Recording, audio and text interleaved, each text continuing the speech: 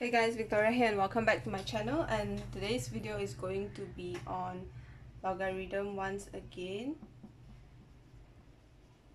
And this is actually a less complicated question compared to the one that we did together on my last episode in my last video. That was a little bit more complicated than this one, so if you can solve that one, then this one shouldn't be a problem with you. But basically the question is just to solve this equation.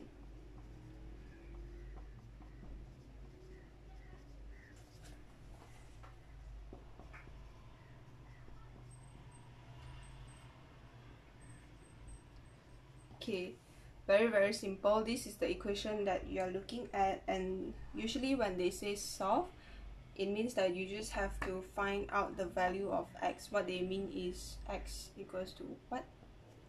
Okay, and as I did in the last video, I'll just be writing out the steps right here. And the first thing that you want to do here, okay, you have to write back the equation.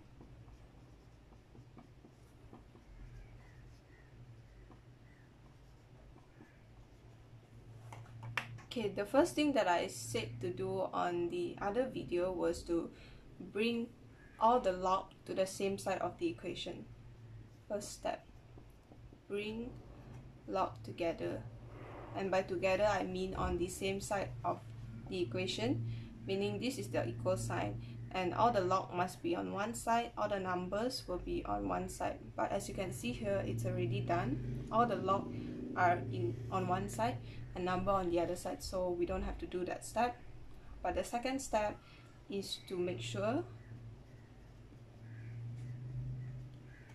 there is only one log.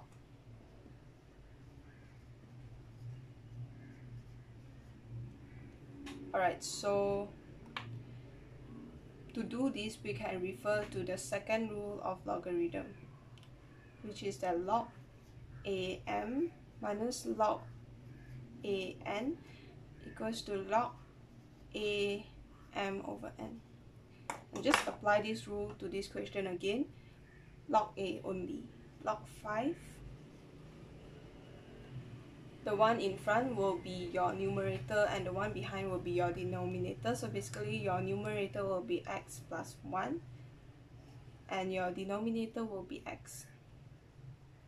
Okay, and just copy back here, f equals to 2.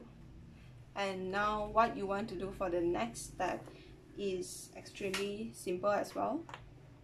Okay, I hope you still remember it when I taught it in the previous video, but I'll go over it again so you know how to eliminate log, because the next step is actually to remove log. Okay, so to make sure that log is not here, you have to do this. So there are three things here. 1, 2, 3. Okay, there are three things here, and what is in the middle is always the king. Remember, so this is the king, and the king doesn't change at all. So the king is just brought down. It remains the same.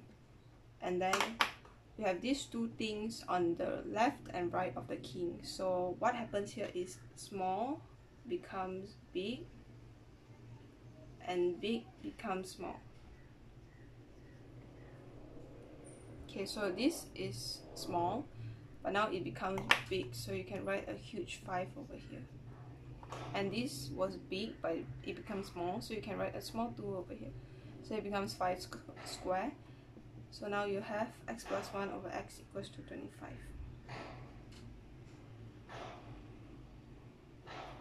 Okay, what you want to do here is just to bring x upward. So you get x plus 1 equals to 25x. I'll just continue around here. I hope this is not too confusing. So x plus 1 equals to 25x. And now you have to bring x to one side, numbers to one side. So 25x minus x, you get 24x. So 24x equals to 1. And x will just be 1 over 24. And this will be your final answer. So as I said, this is a simpler question than the one we did in the previous video, so I hope that you understood this one. And in our next video, I'll be doing a more difficult log question, but I hope that you understood this one. And yeah, that's all for today's video. Thank you for watching, and I'll see you guys in my next video.